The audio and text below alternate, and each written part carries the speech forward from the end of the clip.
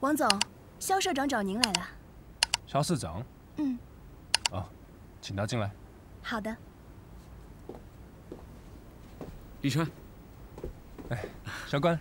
哎，请坐。好。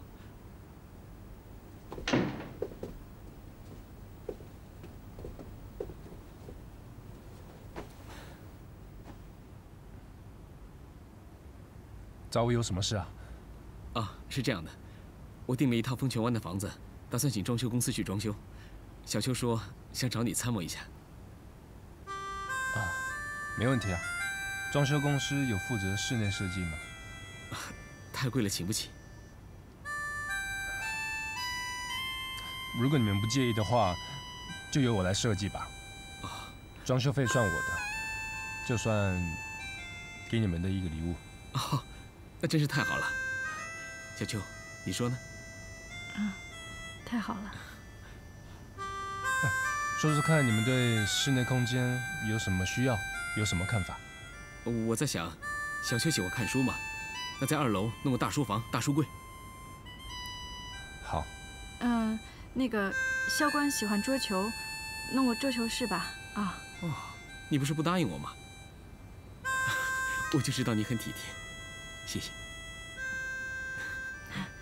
你喜欢就好。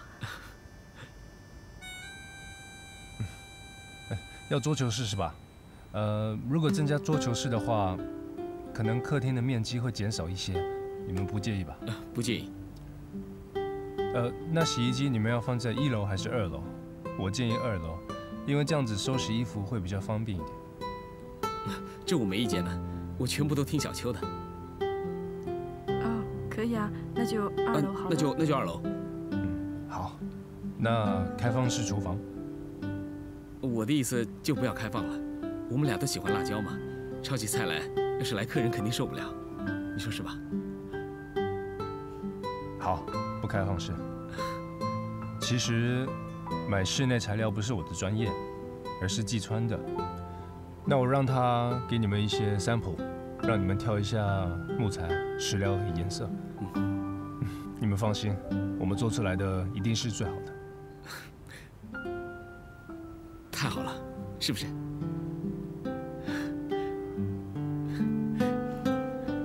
立川，谢谢啊。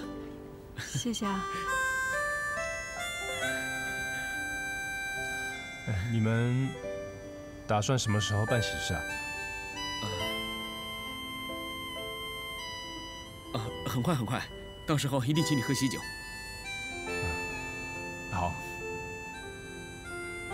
那我就等参加完你们的婚礼之后再走。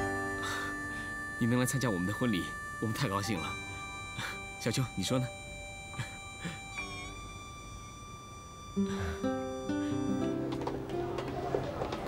现在弄巧成拙了吧？我本来以为没几天立川就会走的，现在倒好，他要参加我们的婚礼，又要给我们设计新房，这是要弄到什么时候嘛？那我们就假装真的结婚，办个盛大的婚礼，让他彻底死心。哎，小关，我怎么觉得你现在有点居心叵测、假公济私啊？哦，天地良心好不好？我这也是在帮你啊。假结婚对我的名声是有损害的。你看，我先假结婚，还要离婚，离婚之后，那我再结婚，不就是2婚了吗？我身价都跌光了。吃你的面。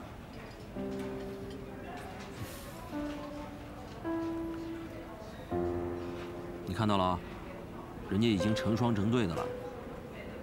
这边的事情呢，也不关你的事了。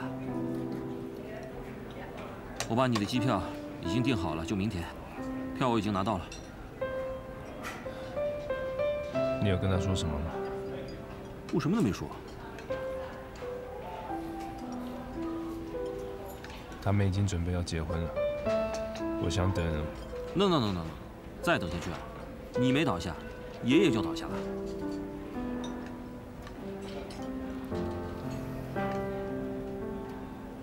放心吧，这边的事情交给我，你就放心的走。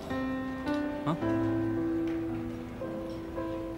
小秋，快吃。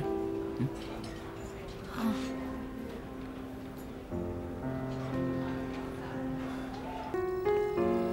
有些回忆值得一辈子去纪念，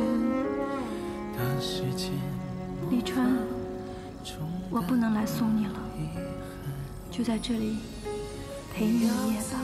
撑过明天，不要再眷恋，等有对的人能跟你团圆，我才能够放心的走远。我和你数到3就一起放手，无论我们之间的黑夜有多么漫长，命运波涛有多么汹涌，无论你离我是近还是远，我的心永远跟着你，我对你的爱永远不放弃。立川，加油！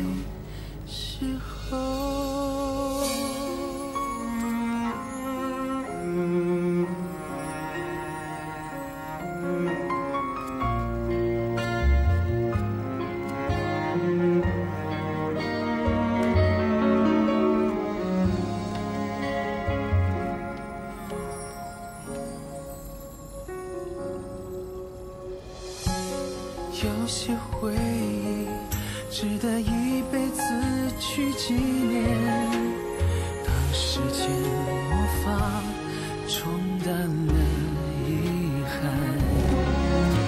你要自己撑过明天，不要再眷恋，等有对的人能跟你团圆，我才能够放心的走远。我和你数到3就一起放手，情愿你恨我，你不知道我多难过，思念会成河。